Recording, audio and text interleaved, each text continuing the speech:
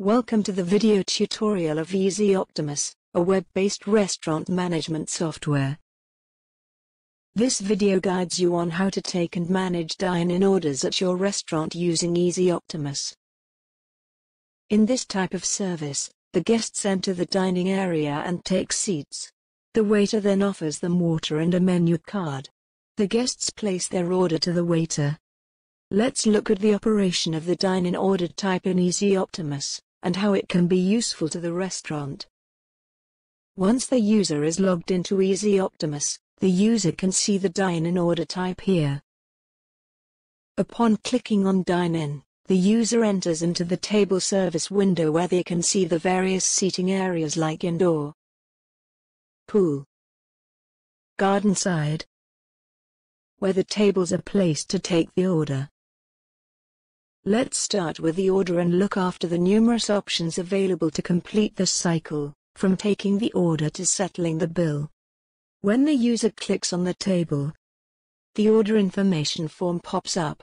Here, the user is required to capture the guest's information, which includes waiter name, number of packs, guest name, special remark, and others. This form is optional and can be turned off. Upon filling up the form, the user redirects to the order window, where the menu items icons are available to select. Different modes are available here to view the menu. To search for a menu item by its name, use the search option. The user selects the menu items of the guest's choice and places the order. Let's punch a few items. What if the user selected the wrong menu item or entered the wrong quantity for the selected menu items? To overcome such errors efficiently, the order window offers certain operations that allows the user to perform modifications instead of leaving the order window. The user is allowed to delete the menu item from the order page. Select the item and click on the void option to remove the item. If the user requires to change the quantity for the selected menu item, it can be done by selecting the item, changing the quantity, and clicking here. Preparation remarks can also be added for the particular menu item as per the guest's preference. Let's see how to put such special food preparation remarks for an item. The first step is to select the menu item. Click on this option and add the remark here like extra cheese. To give any item as complimentary to the guest, the user can apply a discount of 100% and name it as complimentary. There are a couple of useful options available like hold item, fire item, etc. that can make the operation easy. Hold item is used when the guest wants certain items to be served after some time. When any item is put on hold, it won't print on the KOT, and the KOT of that item will print when it is set to fire. First, select the item which the guest wants after a specific time. Click here and select hold item. The user then needs to fire the item manually at the exact time the guest has asked for it. Click on Save to place the order. Once the order is placed, the order gets printed to the respective kitchen in a form of kitchen order ticket.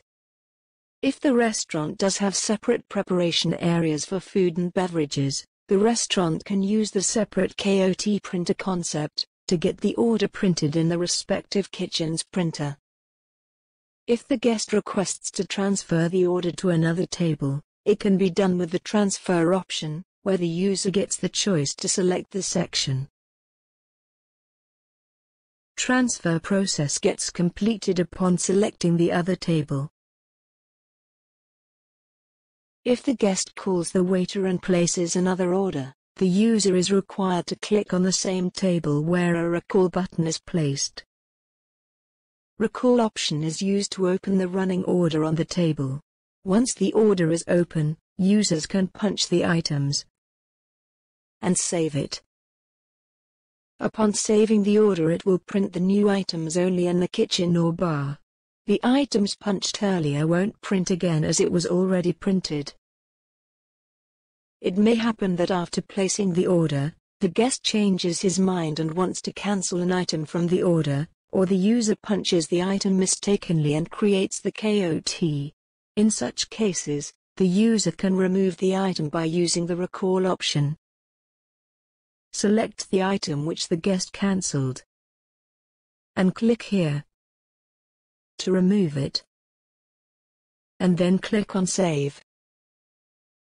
Once the guest is done with the food, they will request for a bill. While making a guest check, if a discount is required to apply, it can be done with the help of a discount option. Select the table and tap on Recall to give a discount on the entire bill amount. Click here. Select the discount type. If a discount is to be given on any specific item, then click on the item. Select the discount option. Select the discount type. Close the window after applying the discount. To give discounts on more than one item in an order, then use this option. This option is called Bulk Item Discount, which facilitates the user to give a discount on more than one item in one shot. Click here. Select the items on which discount is to be given. Click here and select the discount which has to be given. Click on Print to print the guest check. Then select Save to update the order details. The receipt which gets generated is called a guest check. It is an unsettled receipt, as the waiter hands it over to the guest for verification. Post-verification, once the guest is ready for the settlement, the user opens the table and clicks on the Settle option. While processing the payment, if the guest expresses his feelings to consider changing the due amount as a tip, the user is required to tap on the tip option. In case the guest is short of cash and willing to settle the bill with multiple payment modes, this can be taken care of by breaking the settlement amount among cash and other settlement modes. Suppose the guest paid $50 in cash and the balance payment via card. Put the amount here as $50. Select the payment mode as cash and click here. The balance amount will show up automatically, and the user needs to select the new payment mode. For example, I am selecting Visa. These are all the steps which a user has to perform when any guests dine in the restaurant. To view or reprint the settled receipts, click on the navigation button. Then order a summary. To view all the settled and open orders, select all. To see the settled receipts only, go to the Settled section. To reprint or void a receipt, select the receipt and choose one of the options from here.